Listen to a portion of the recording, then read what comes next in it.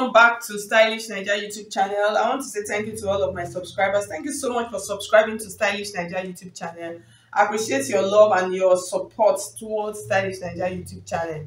Okay, so in today's video, I'm going to be showing you how to cut and sew a scallop edge neckline, scallop edge neckline, scallop edge yoke, scallop edge, just how to achieve the scallop edges. But in this video, we're going to be dealing with this yoke, so you can see it is very beautiful. I came across it, so I decided to share how to do this. It's very simple. I've been getting a lot of requests on how to achieve this kind of neckline, so today I just decided to do a more detailed tutorial. I actually have it on my channel, but that one was not sewn, so this one we're going to sew it. I'll show you the measurement to achieve this kind of edges. That's the width of this kind of edges. So that's what we're going to do today. If you are new to my channel, like I said, you're welcome. If you have not subscribed, please subscribe to my channel. Hit on the bell to get an update whenever I upload a new video. And then if you want to register for our online classes, so you can see my number scrolling through the screen, you can send me a message on WhatsApp. For this tutorial, I'm going to be using the Princess Dart bustier pattern. So you can use any pattern of your choice since it is a yoke, but I choose to use the Princess Dart bustier pattern, which I already have on my YouTube channel. In case you don't know how to cut it, it's a very simple process.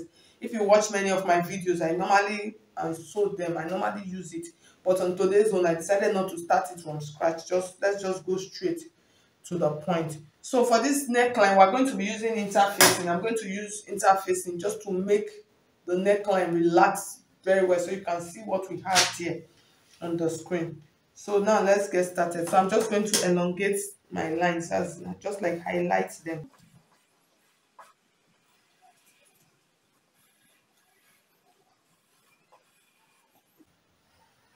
Okay, so now let's get started. So for this kind of neckline, the first thing we're going to do, we're going to mark out the length. That depends on how deep you want your yoke to be. So for this, this is my bust point, my under bust, and then my half cut. So for this yoke, we're going to be using, because it's like an undulating yoke, it's coming up and down, up and down. So you don't want to come down so much to 8 inches and then start going up. So if you see from the picture, it's not really very deep. It's not a deep yoke, it's well covered. So what I'm going to use for this yoke, I'm going to start with about 6.5 inches mark. So this is going to be like my benchmark. So I'm just trying to get a mark for it. So the next thing we're going to do now, we're going to add our scallop design. In adding the scallop design, you are going to, if you scallops that are very tiny, that's the zigzag edges. If they are very tiny, they are always very difficult to sew, and then at the end of the day, you are not going to achieve the beauty of it. So for this kind of scallop, if you want it to come out properly, you can use about 2 inches interval. So that will make it after sewing, it will come out beautiful well. So for this, I'm going to use about 2 inches. So I'm going to come like this on this point. I'm going to mark 2 inches like this.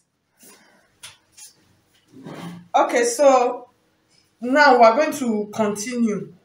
So I've used my pencil to mark out everything. So I will be able to explain it very easy for you people, so you understand it easily. So for this the first thing we're going to do, we're going to cut out the yoke.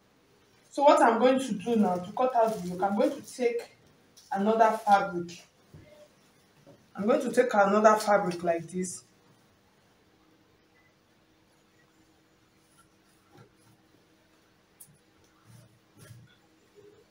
And then I'm going to place it. I want to cut out a normal yoke. That's not the scallop yoke. So from this point, I'm just going to trace my yoke from my chest line. That's your normal chest line, 8 inches. So from this armhole part, I'm going to trace it out. So I'm going to take, because my fabric is transparent, so I'll be able to do this. So I'm just going, because I'm going to use that's what I'll use to cut out the yoke. So I actually have a video of how to sew a yoke. That's how to cut a separate yoke, in case.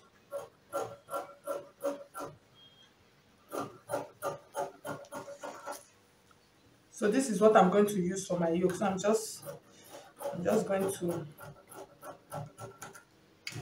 So this is what I will use for my yoke. So I'll keep it on the side. We're going to work with it. So now let's continue with our neckline.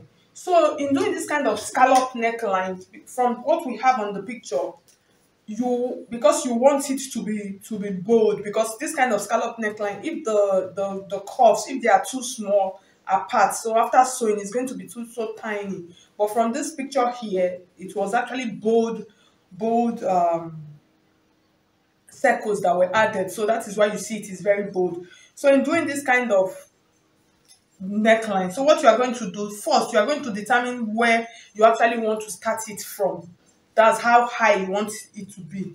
So I'm going to start with from 7.5. So that's where like my yoke is going to be. So this 7.5 here. So I'm using this 7.5 as a benchmark, like a line, like a mark. You understand? So from this 7.5, I'm going to come to this part. That's this, because if you notice, the scallop did not get into my that's my side dart.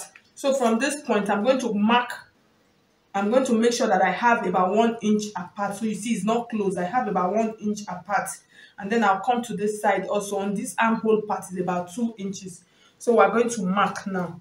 So what we're going to do, we're going to start from this center one. So I'm going to use 2.5. You can use 2 inches, you can use 1.5, but 2.5 is going to make the scallop bigger. So we're going to use 2.5 inches. So I'm going to come to this center now.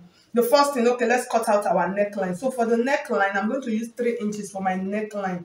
That's the width. So this is 3 inches for my width, neckline width. And then from this point, I'm going to mark 1.5 inch. So if you notice, you see that the neckline is high. That's the one on the yoke. So I'm just going to place it here, so it will serve as a guide for us. So that's it. That's the neckline. So the next thing, we'll come to this point. From this center front, I'm going to mark 2.5 inches. So this is 2.5 inches here. And then from that 2.5 inches, I'm going to make a curve. So this curve, you are the one that will determine how high you want it to be. That's the gap between your base and the curve. So from this point, I'm going to curve this into my center front like this. So when I curve, I'm going to check. So what I have here, the height is 1.5, which is okay. So from this point again, I'll mark another 2.5 inches to this point. So from this point, like I said, it's going to on the dart line. I'm using 1 inch apart, so I don't want them to come together. So from this point, I'm going to curve like this. So I'll curve it into this point, and then I'll mark another 2.5 inches again. So I'll curve it. And then when I get to this point also, another 2.5 inches, I'll curve it.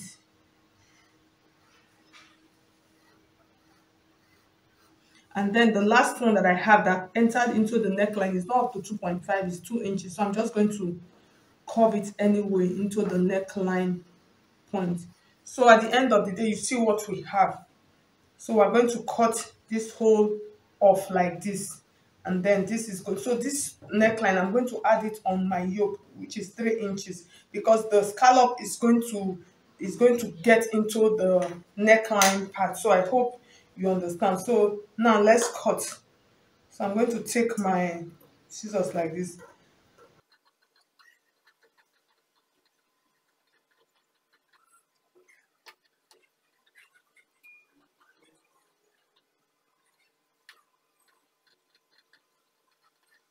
So at the end of the day, so you see what I have. So I'm going to place the yoke now on it, so you will see.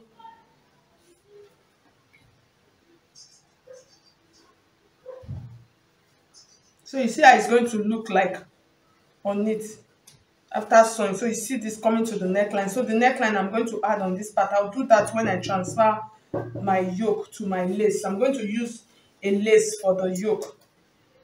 So I just want you to understand the whole concept. So the next thing, I'm going to cut out my dart.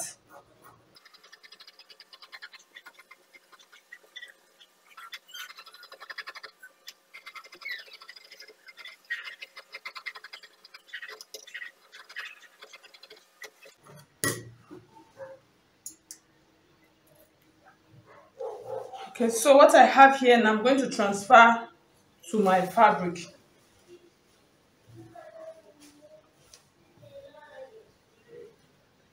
So you note that this part, I'm still going to cut out one side from my fabric, because one part of it is like is like a tube. So I'm going to cut it together first before taking out that part.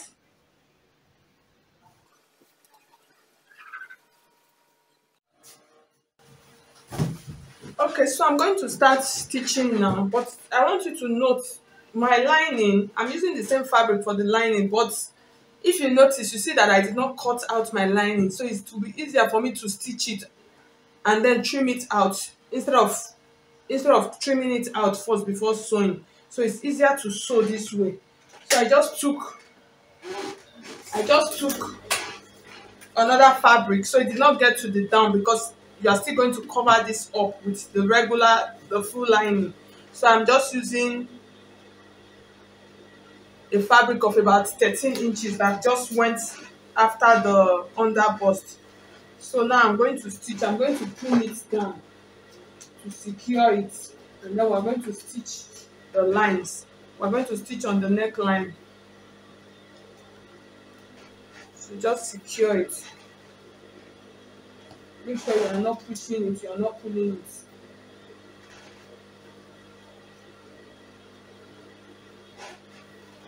So I'm going to start from this part like this. So I'll just trace my scallop. I'll just trace it gently.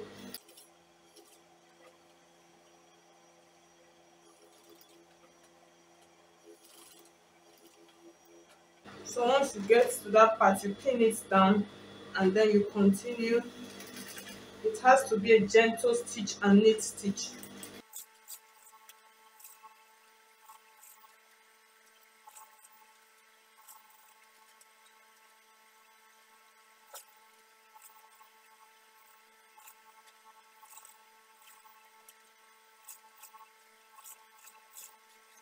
So I finished stitching. The next thing, what I'm going to do now, I'm going to trim it.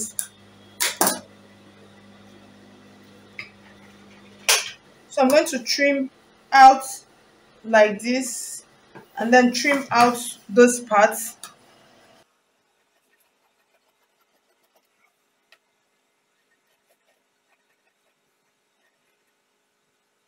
So you cut this as close as possible so it relaxes properly.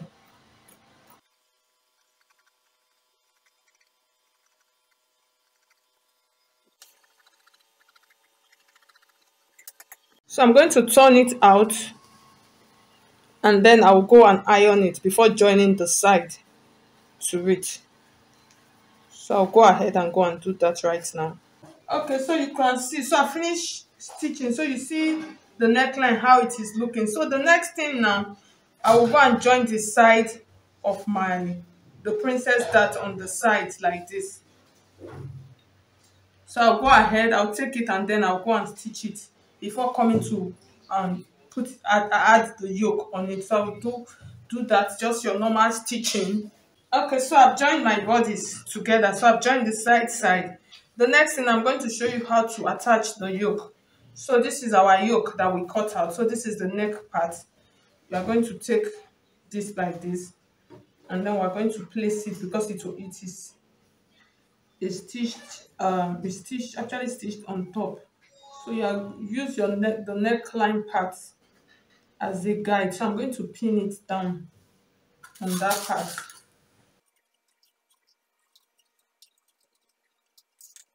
And then I'll come to the center. So make sure that it is laying straight, because this part you're going to actually, the part where the stitch is going to be is on the shoulder and the armhole part. So the other part is going to, well, you're just going to use needle and thread to tack it in so as to secure it down properly. So I've pinned that part.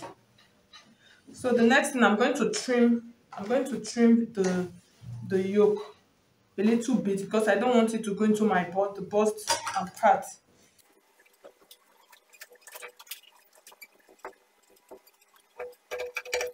So my bust and part is exposed now, because I'm going to be joining my lining along this line. So you can make it, you can take it up a little bit more so it does not interfere with the bust area. So that is why I'm trimming it, just to reduce it. Okay, so you see what I have now. So the next thing I'm going to fold it like this.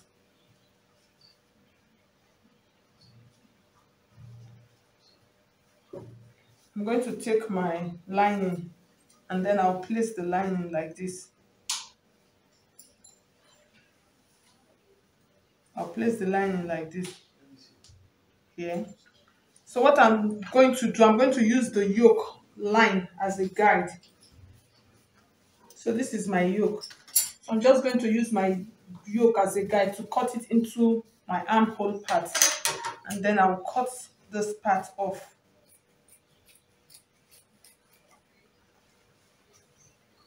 And then I'm going to take this like this. And then I'm going to join this now like this. So you see how easy it is. So I'll take it back to my machine now. And then I'll stitch it. I'll turn it from the inside like this. And then stitch it on the yoke. That's on the yoke line like this. I'll stitch it from the inside and then it covers the rough edges of my stitch. And then this yoke part is neat. And then this other part of my yoke, I'm just going to use a needle and a thread. You know, because this part is doubled, I'm just going to use a needle and a thread to tack it on the lining part. That's this neckline part. I'll just tack it with a needle and thread, but it does not come out on the outer part. So I'm just going to go ahead. I'll cover up the lining the way I explained to you, and then I'll tack it and then put it on the mannequin for you to see how it looks. And then trim all of your trimmings. Okay, so at the end of the day, so you could see on what we have. So I finished securing it down. So see how the inside looks like. So you see the inside is covered. So you see the inside of the stitch is neat and clean. So like I told you, so I actually used a running stitch to stitch the neckline down. So you could see it from this right hand side. So you see it's not coming out because it's stitched inside. So now I'm going to place it on the mannequin for you to see the final look. So you see, because the yoke did not get into the bust part, you are still going to get the effect of the bust here. So I'll just place it for you to see the final look. So it came out okay. So at the end of the day, so you could see what we have on the mannequin. So you could see the neckline point. So my mannequin is actually not a pinnable one, so I struggled a lot just to get it to sit on it. So you could see the neckline. So everything. So all you have to do is just tack this part. You just tack it from the inside and then do it just the same way that I told you, and then it's going to come out fine. I have now come to the end of this tutorial. Seriously. So if you find it helpful, I will appreciate if you hit on the like button to make me know you appreciate what I did. And then if you try out this pattern, please, I want you to share it with us on our sewing group on Facebook, Stylish Naija Sewing Group. So just share it with us, or you can share it with me on my WhatsApp also, and share it with your friends. Share the video with your friends. Tell other people about Stylish Naija channel. So thank you so much. I'll see you in my next video.